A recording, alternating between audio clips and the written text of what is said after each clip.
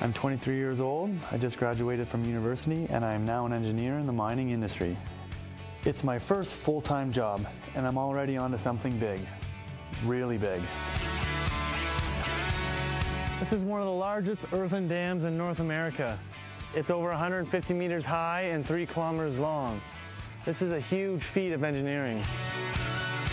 A career in mining has given me the chance to work on some very large-scale projects, including the dam and others. I wouldn't be able to have such an important role in some of Canada's biggest engineering projects if I had started my career with a consultant or in some other industry. Not a chance. As a civil engineer, I work in the mill engineering department at the mine. My tasks vary from day to day, but what I really enjoy is going out in the field to inspect all the jobs that I am involved with, including the construction of the tailings dams. Tailings ponds hold what's left over after we extract the copper and moly and other precious metals from the ore.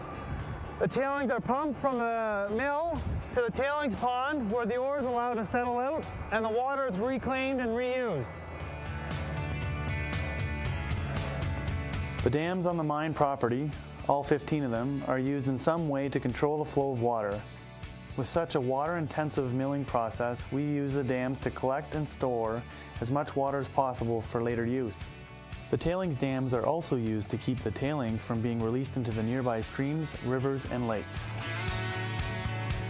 There are also many more infrastructure projects associated with the mine, including roads, bridges, pipelines, and buildings that I have to help build and maintain.